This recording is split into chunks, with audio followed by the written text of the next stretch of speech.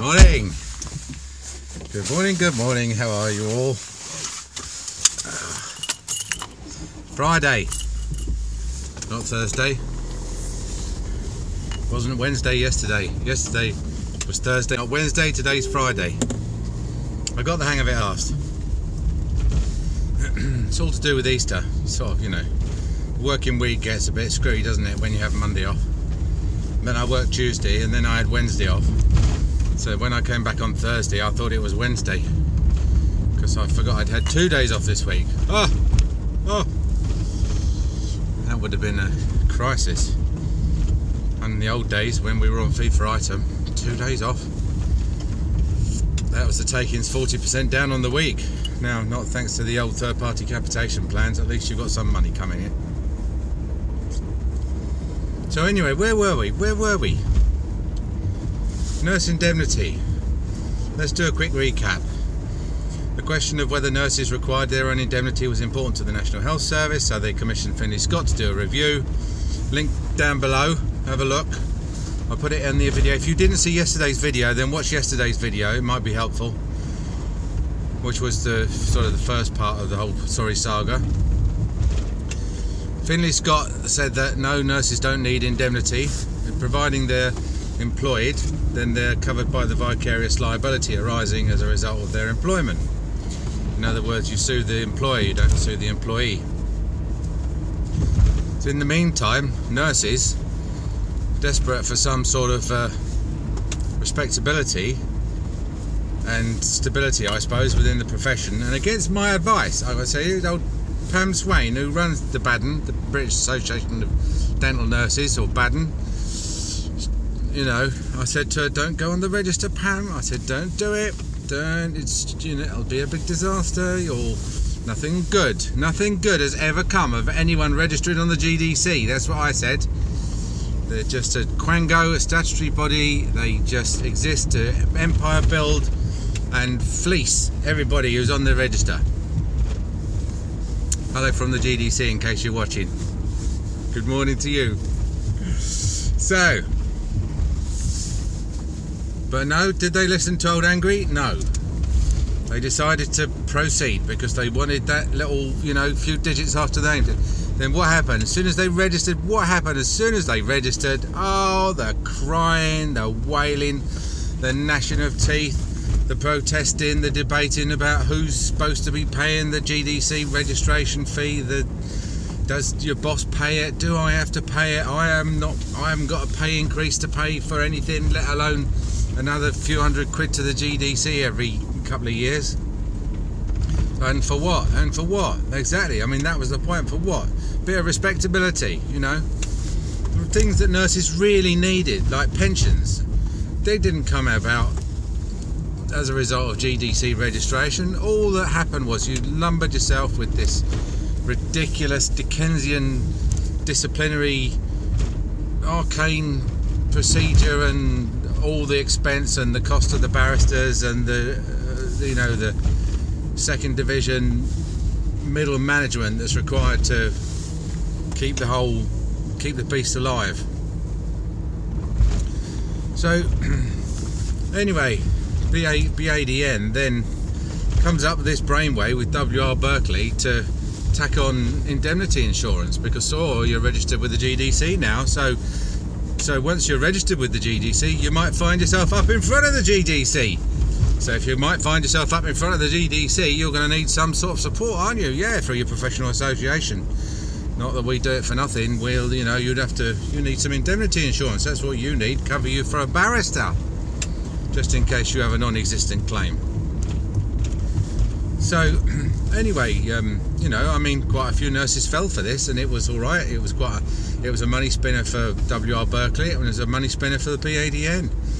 But then the only crack in the dam was that the nurses that said, I've been looking at this and I'm not entirely sure that I need it, or the ones who said, what, can you tell me, who you've supported recently, who's had a negligence claim, or someone will say, my husband's a lawyer and he said I probably don't need it, or someone will say, I've read a dental article from this what he says, Watty says you don't need it. Watty's talking about something like the Finlay Scott review, and that says we don't need it. And I've downloaded the Finlay Scott review, and he says quite clearly in black and white, in actual words of one syllable, we do not need it. So thanks very much. I'd love to join the BADN, but I don't want the indemnity. If that's all right.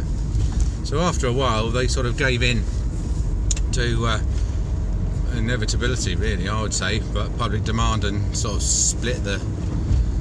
They sort of stopped trying to push it so hard, but push it they did.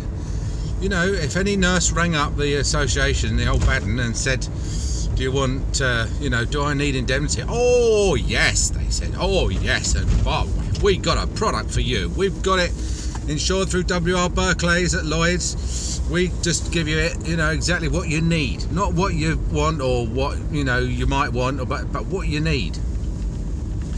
And the ones who rang up and said, oh, I think I'll have the cheaper option with that. Oh, I wouldn't advise that. I think you ought to ring up the General Dental Council and ask them, see what they say. Don't just trust us. It's like the old PRS-PPL thing again, isn't it? PRS-PPL, ring them up. Do I need this? Oh, yes, but don't just trust us. Ring up the BDA. BDA will tell you. They'll tell you you need it. So what happens is the poor nurse rings up the GDC. Do I need indemnity? Yes, of course you do. We say so on our site. If you read our site, then every nurse must have recourse to some sort of indemnity insurance. Now, what the GDC doesn't say, they don't say, but if you're an employee, according to Finlay Scott, by dint of your vicarious liability, you're probably covered as an employee through your employer. So providing you're vicariously liable through your employer and you're an employee, you probably don't need to buy it yourself. You don't need to get it through the BADN, the old Baden. You can just, you're just anyone who wants to sue anyone will sue your boss, not you. So you are covered. You're covered. You are covered by dint of your vicarious liability, not by dint of paying for a policy that you don't need, right? But the GDC doesn't say that, do they? They just say, yes, you do. So, and then they ring up, and then the BADN, they ring up the BADN again. Oh, well, the BADN says, what did the General Dental Council say? And then poor nurse says, yes, the GDC says, you're right, I do need it. So the BADN says, oh, never mind, I told you they would, didn't I? I told you they would. Just sign here, sign up for this unnecessary policy that you don't need, that's making us money because nobody ever claims on it. And that's the situation. I mean, that is, well, that was Death Junction there. I went through Death Junction, I didn't stop talking. I'm still alive. Hey, that's a positive for some, negative for others. So, yeah, so, I mean, what's the point of all this angry you're saying? What is the point? And the point is, my point is not to say that you don't need indemnity, okay? Because you do. The GDC's right. The patient should have some recourse if you're negligent, not to bring frivolous claims. If you're a good dentist or a good nurse, but I mean, in the case of negligence, which is like a serious failure of the system, isn't it? No, my point is that we were talking yesterday about fake news, weren't we? And how, you ring up people, you ring up the BDA for advice about PRS, PPL, and expect to get the right advice, and you don't, you get the wrong advice. Or you ring up the GDC about indemnity, and you expect to get the right advice, and you don't, you get the wrong advice. In both cases, you get the opposite of the correct advice, right? So there's sort of two worlds, really, aren't there? There's two bubbles, and you live in either one or the other. You live in the sort of the real world bubble. I've checked everything personally and found out what the situation is, or you live in the sort of the administrative bubble where you've basically been down the local postgraduate centre and just asked, and someone's told you, and you've how it is, and you sort of accepted it. So, oh yeah, okay, Oh, do I need a washer disinfector? Yeah, I do. Yeah, you do. Yeah, okay. Oh, I better go and spend a couple of £1,000 and buying one then, shall I? Yeah, okay. You know, and that's what separates. I'm talking to you now, right? I'm talking to you, okay? Which bubble are you in, right? Because I'm in the other bubble. I'm in the bubble where you read the legislation and you read the statutory instruments and you find out how the world really works. But which bubble are you in? You know, because look, what's separating us now, right, is this glass screen, right? Let's just put your finger up here for a second. Just touch my finger, right? Can you feel it, or can you feel a sheet of glass in the way? Because that's the only thing that's separating us, is this sheet of glass. You want to come across to my bubble. It's nice in here, you know. You get to annoy people because there's nothing annoys people in the other bubble than being told that actually what they always, you know, what they've been told is true is not true, because you've actually checked it out. People in my bubble, they're always making other people in other bubbles angry. That's why I make so many people angry, because I say to them, that's not actually, you're not living in reality. They think I'm not living in reality.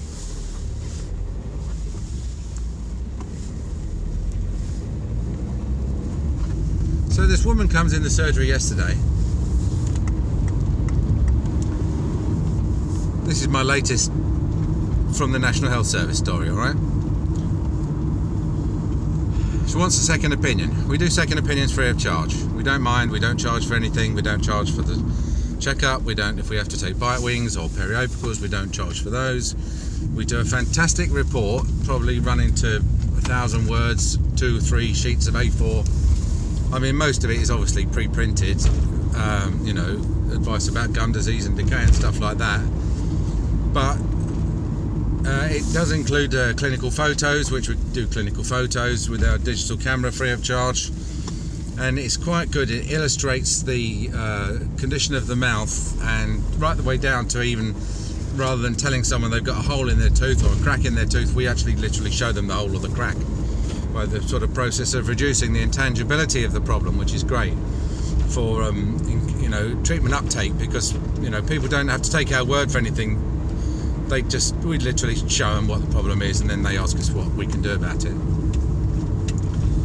So anyway, her story is that she's been to her dentist and they finally told her she needs to have 7 teeth out, and so they've taken 3 of them out already, and they referred her to have them done under sedation because she's quite a nervous patient and she didn't really like the idea of having 3 teeth out anyway, because they weren't giving her trouble.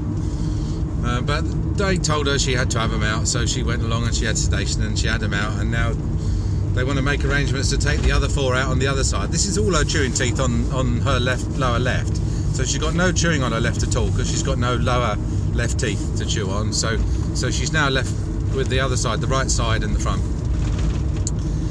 And so she just wants a second opinion, just wants to know whether it's correct that she needs to have 7 teeth out. But more than that, you know, she wanted to know why. I said to her, did they tell you, I said, were these teeth giving you trouble? No. Were they giving you toothache? No. Were they all loose and falling out? No. Did they tell you why they were taking them out? No. Just that you needed to have them out? Yes. Okay. And then what about these other teeth? Are they giving you trouble, pain, toothache or anything? No. Okay. So we looked in her mouth, and sure enough, everything is wrong with it, okay? She's 78. She's 78 years and a bit. And she's got this shocking mouth full of decay and gum disease. But I think, again, it's a bigger, you have to sort of step back and look at the bigger picture, okay? She wasn't having any trouble from these teeth, so basically I told her, I didn't tell her what she wanted to hear, but what I told her was what she wanted to hear, which is that there's no reason on earth why she should have those teeth out if she was chewing on them quite nicely, until they started giving her trouble. Even though they couldn't be saved for the most part, they were quite extensively decayed. And, you know, she could have bitten on anything at any time and any one of them would have broken off. But having said that, she was chewing on them, you know. And she was probably chewing on the ones on the other side as well until some bugger took them out. So she wanted to know what she could do on the left-hand side where she'd had the teeth out. She said, can you have a look at the bone and see if I can have a bridge? Well, of course she can't have a bridge because it's a free-end saddle. And she's not going to have an implant either because, you know, she was complaining that they charged her 20 quid for something. She's not an implant candidate. So I said to her, she can have a denture, a single, you know, a free-end saddle denture just on the left. But that's going to be a disaster in a mouth like that anyway, where you've got rampant gum disease and rampant.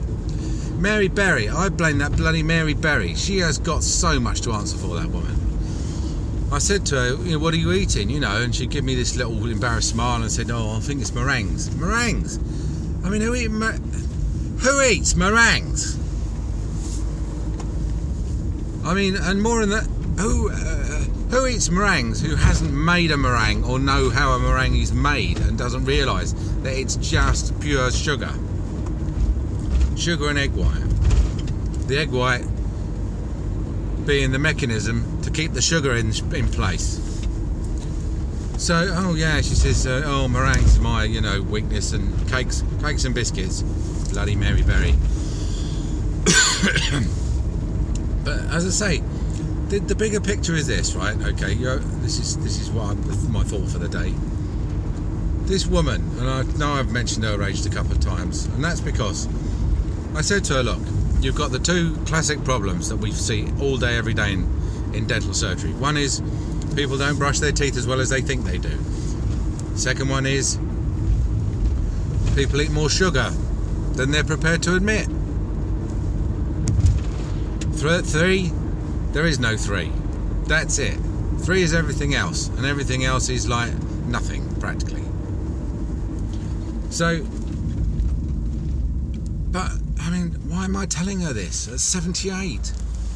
I said I got her teeth disclosed up, and I gave her a brush, and I said to her, look, I'll show you, like, on a couple of teeth how to do the brushing, and then just copy me and do the same on the others.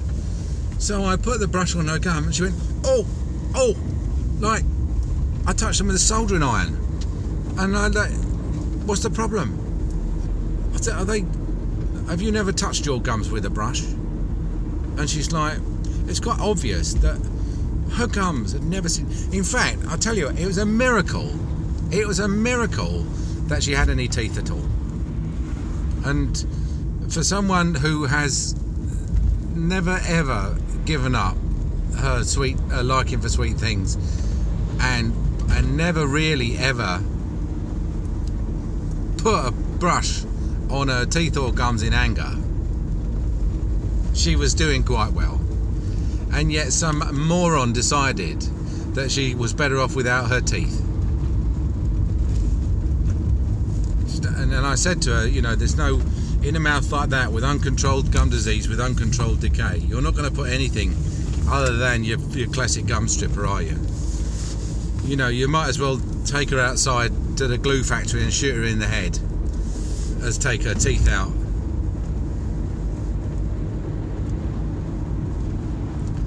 So, you know, I mean, I tell it to him straight, do you know what I mean? She said, oh, she was going, oh, and I said, look, that's what you come here for, the truth, and this is the truth. I said, you've had a life of eating what you liked. No one's ever showed you how to brush properly. You've had 3 teeth out that I personally wouldn't have taken out. Perhaps, you know, there were good reasons to take them out. I don't know. They're gone. We'll never know.